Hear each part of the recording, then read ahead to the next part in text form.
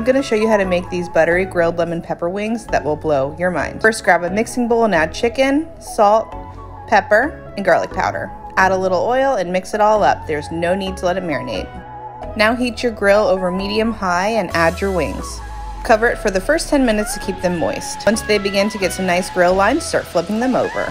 Let them cook, flipping as they brown. When there's about 10 minutes left, add a pan and 4 tablespoons of butter. Once it's melted, add some garlic and stir it up. Now add some lemon zest and some pepper, and let the mixture cook as the wings finish. Now drizzle the sauce all over the cooked wings and finish with a squeeze of lemon and some chives. Mix it all up and plate it and top with some flaky salt. And that is it. These wings are super tender yet crispy, and they're so dang delicious.